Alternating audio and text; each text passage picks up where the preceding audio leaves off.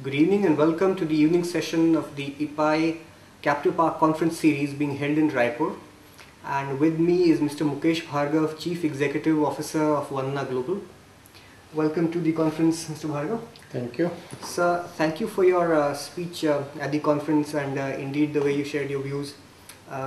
We'd like to know, sir, given the fact that Chhattisgarh is emerging as the power hub of the country, what sort of role can captive power producers play in mainstreaming the power that they have for meeting the power shortfall in the country?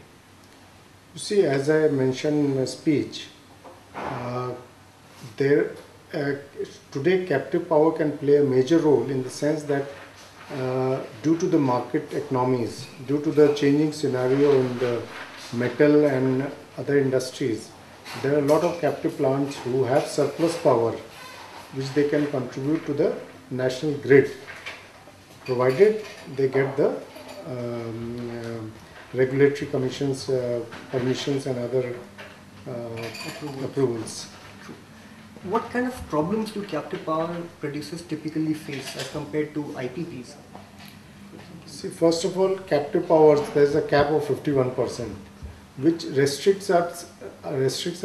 See, at the time when we have set up the plant, maybe we had a captive capacity of certain extent.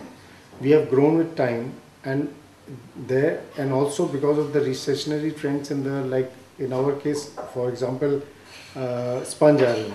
Today sponge iron prices are not at all remunerative, but perforce if we have to produce, there is no point in running the industry. Will close down, and then we will not generate power also.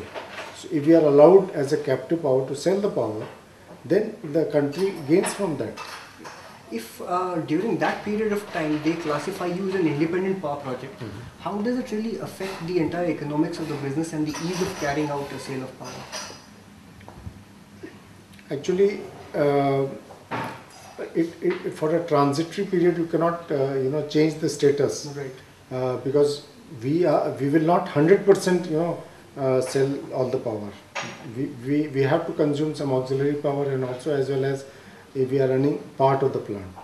So it's very difficult, if you classify it once as a independent power plant and then reclassification.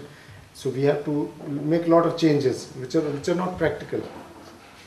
Sir, if you had to set up an IPP, would you recommend Chhattisgarh as a destination for other people also to set up IPPs? Definitely, Chhattisgarh has many advantages. It has coal, it has power, it has the transmission lines in place, and I feel Chhattisgarh is one of the best locations for setting up a power plant in India.